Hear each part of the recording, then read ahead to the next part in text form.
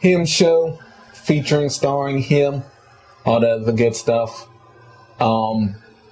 If you haven't figured it out by now, I'm Al Seville, Seville, Surreal, whatever you want to call me, the kid that paints. Whatever you remember me by, take it and run it. Super Saiyan 2, you know, something kind of simple, kind of straightforward. I just kind of wanted to do it because you don't really see a lot of Super Saiyan 2 pictures. People don't see the differences between the two. It's quite obvious. By the two, I mean, like, you know, level 1 and ascended. It's just basically, it's more spikes in the hair. The karate gi is pretty much the same, orange.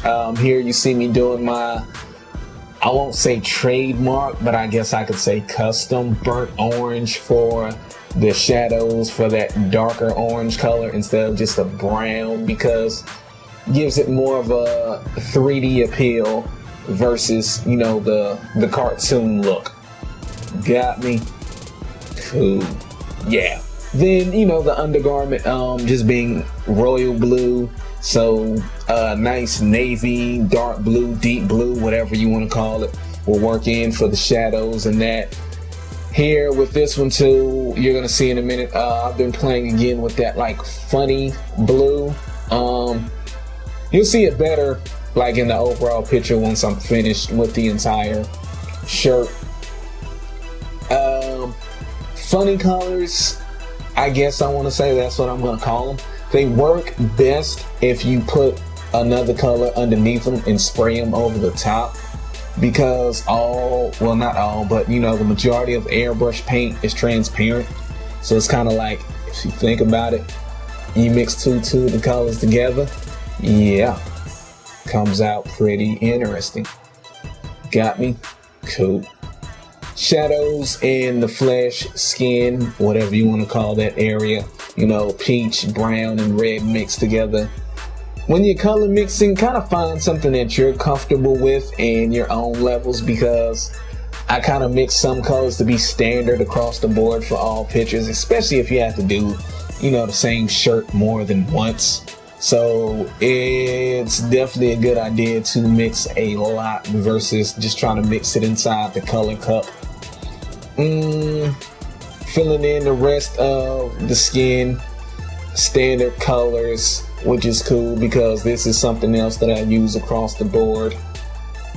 Doing the hair, you know, all the Super Saiyans are, well, not all, but you got me, blonde hair, green eyes. So instead of doing like a regular brown or dark brown or black, to kind of again go with the 3D feel and the flow of everything, I mix a nice gold and a nice brown together to get my own custom color. And again, this is something that I mix up in bulk because I use this in a good little bit of pictures. That way, I always have enough. Smart, right?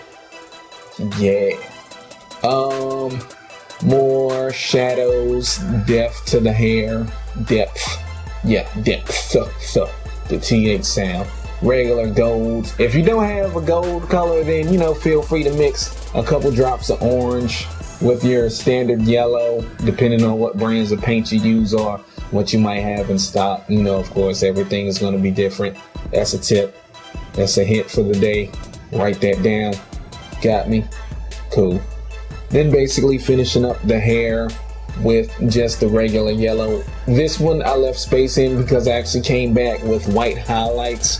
Something I haven't done in the last couple videos. It's kind of a, it's not necessary thing, but depending on the picture that you're doing, white highlights will definitely make your picture stand out. So again, like I said, it's kind of a, it's up to your discretion thing as an artist. Here you can see where, you know, I'm applying it and you can see the difference that it makes. So again, it's up to you and your discretion. Then I added a couple highlights to the clothing as far as in that blue undergarment that I told you. And again, you'll see this in the final picture. Brief and simple. Hey, post a comment, shoot me an email, Facebook or Twitter. Al Seville on Facebook. That's Facebook.com/Al Seville. Search CEville. Twitter, Al Seville. NDVLimited.com. I'm out.